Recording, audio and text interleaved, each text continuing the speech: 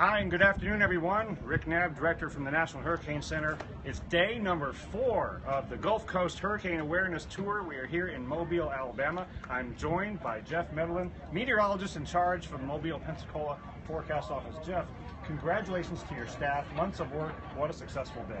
Yes, hats off to them. I mean, they really put it all together here and knocked it out of the park, I feel like. So, a lot of people, great outreach event, great awareness, and exactly what we wanted to accomplish. We can just tell by the turnout.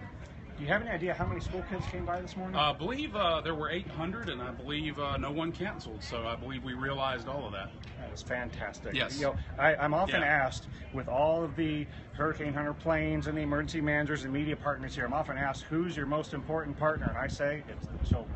Because they're going to go home tonight, talk with their families about what they need to do to get ready for the next hurricane. And that's absolutely correct. I mean, any way to encourage young minds, and that's right, they actually hold the parents accountable. They hold them to that next level. Yeah, they go home and they say, Mom, Dad, do we have enough insurance? Do we have flood insurance? Don't we need to go shopping for hurricane supplies? You know, and the parents, yeah, I guess we do, and hopefully they go do it. Very good point, Rick. Now, we also had a fantastic meeting after lunch today with local emergency managers from the surrounding area. Tell us about your relationship with the emergency managers and how that keeps people safe. Yeah, we're so proud of our relationship with the emergency managers. Yeah, they depend on our local office to break down the impacts in space and time when something starts happening. And we are constantly in contact with them, daily, even during benign situations, always in the outlook phase for any type of situation coming up. We have that relationship established with them. They come to us, and it's just been great, and it's mutually beneficial. We derive good information from them as well. I had a great time talking with the folks. We even had FEMA Region 4, Grace Check from the regional office here in FEMA in Atlanta that covers this area. You had some state folks there that I talked to afterward, the tribal folks. Just emergency managers at all these levels are some of our closest partners. Now, talking about some real brave men and women that fly in these aircraft, the WC-130, just down the road from you, Keesler Air Force Base over in Mississippi. That's right, and we've actually had, over the past 20 years, 2 of our own forecasters belong to that. So that's brought a unique experience, and we really have a soft spot in our heart for what they do from just seeing one of our own be involved with that. That's fantastic. Now, I've been trying to explain to everybody I talk to on this tour that there's a direct connection between the data that are collected on these planes and the personal safety of your family. Now, we are a big part of the chain between those two ends because we take the data from the aircraft, helps us make the most accurate forecast possible, and then we're coordinating with you on the forecast and the watches, warnings. How do you turn that into a local forecast and warning for this area? Anytime we can get a piece of ground truth information, it essentially basically substantiates what we've told people in any type of certain situation.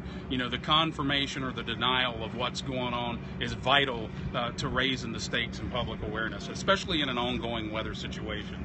It's just incredibly vital. And it's good to meet some of your forecasters in person because your forecasters talking to my forecasters in real time. Correct. And we have something called the Hurricane Hotline. That's exactly it really is. Right. That's what it's called. And we get on the phone with forecast offices in the areas, especially that are threatened by a particular tropical cyclone. And then your forecasters and ours spend the next several minutes putting together the advisories, forecasts, and then at the same time, everything goes out with a consistent message. And that's a very good process, and I believe the collaboration is tighter than it's ever been. It's something that we really take stock in and hold as really a core value. Because when you put many minds together and you have that diversity in the forecast process, especially between a national view and a very local view, you just end up with the best of the best.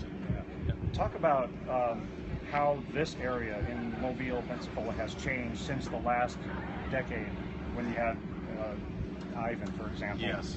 More people living in this area, population increase? Yes, they have really moved in by the tens of thousands, and most of them are moving into the coastal zone where they're vulnerable. Also, for those that were born 10 years ago, you've had just about a half a generation go by for 10-year-olds that have never really seen real tropical cyclone impacts, and that is critical to reach out and educate in a manner like what we're doing today. now. So all the more reason that we're reaching out to the kids today. And what I keep telling folks, especially if they're new to the area and they're wondering, they're so overwhelmed by all this hurricane preparedness information, what do I do? Where do I start? I tell people to start with the evacuation question. Find out today if you live in a hurricane evacuation zone, and then if you do, decide today where you go and how you get there if one of your emergency managers in this area tells you to go. I couldn't agree more. That's totally correct. And in addition, having their own personal plan and knowing how to execute it at the drop of a hat. Because really, when it starts happening, that's when you need to be on the top of your game. Now, one of the downsides of doing the hurricane awareness tours, you have to land at an airport. And airports have noisy helicopters and airplanes.